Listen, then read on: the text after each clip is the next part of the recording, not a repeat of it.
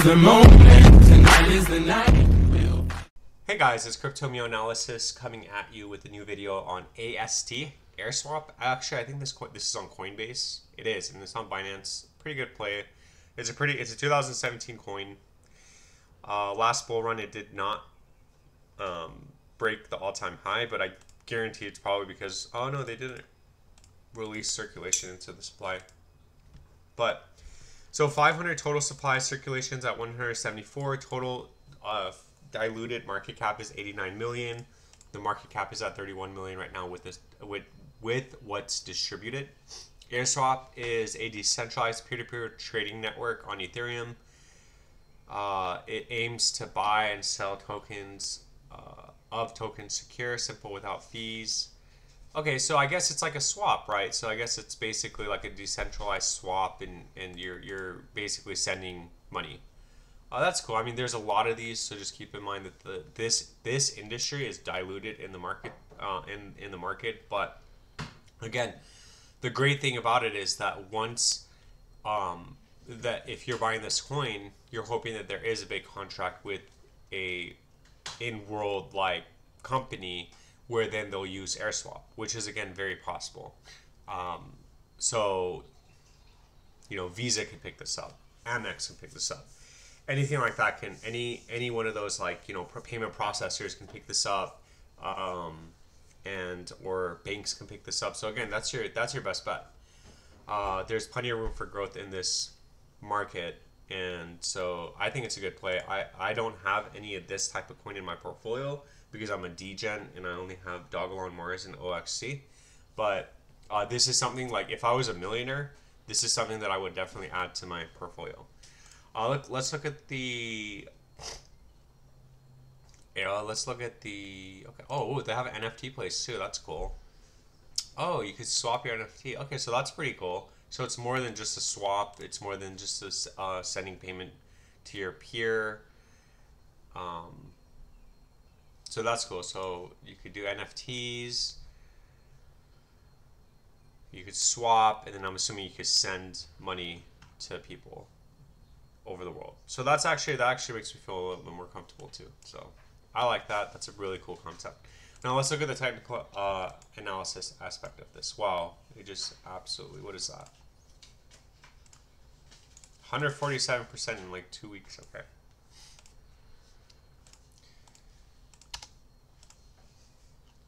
Okay, so, whoa, what is this? 2 years of consolidation almost. Yeah, you guys are, like, anybody who's in this one is about to freaking absolutely go parabolic.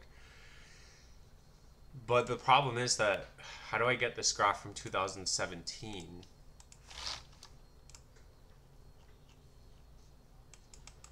Interesting. So it's been out on Binance. Okay, so just really quick, I want to do the long-term target.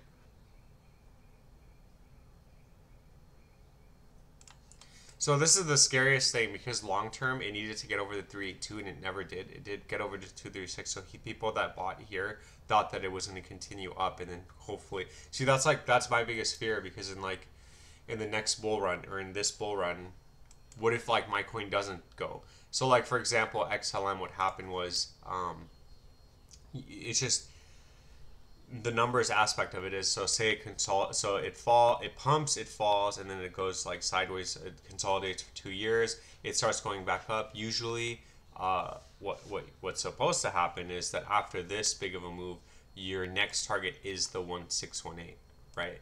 So it hits the 1618 to the 2618, and then it kind of falls back, and it does the same thing here, but like on this aspect. That's my biggest fear. Like just holding like OXT and back in the day, XLM. The reason why I said XLM is because it never hit its all-time. It never hit the high. I think it hit like 80 cents to hit the 786. So keep that in mind if you're in this coin, because like it did it, but this time it might be different, right? They might get contracted, and they might have partnerships. They might have new group of investors. Obviously, the coin's not dead because it's still moving. So. There's a little bit of hopium for you there.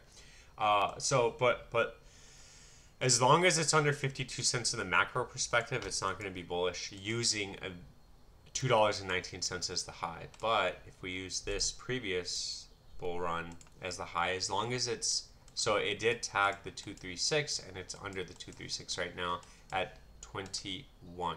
So let's just use this because this is going to be more realistic, right? If you want to scream that it's going to go to $2, then go for it. That's fine. It probably will. I don't know how long, whatever.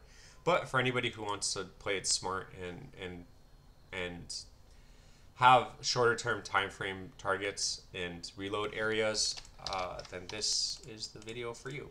RSI is overbought. Obviously, we're going to get some sort of correction. It's not going to be bullish until we get over and stay above the 236. We need to really get above the 382 to scream Moon Boy at 32 cents. Once that hits, then obviously we're probably going to hit the 77, and then the next target up in this bull run for me at least would be between $1.23 and $1.97, which is very reasonable.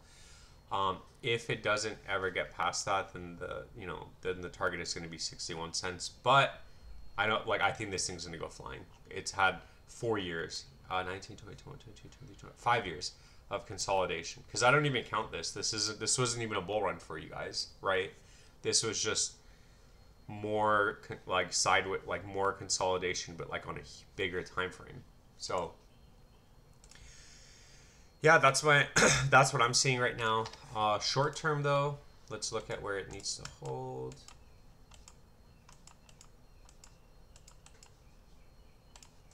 Short term would be here. 382. Okay, so 1429 is the next target. It needs to get over 23 and then it'll be probably around 33 cents. 31 to 33 cents. That's my prediction. That's just what I think. It's very possible for it to also do something like this, where it does come back to the 618, bounce around, and then the next target up would be, what was it? If it comes back to there, it would be the 31 cents.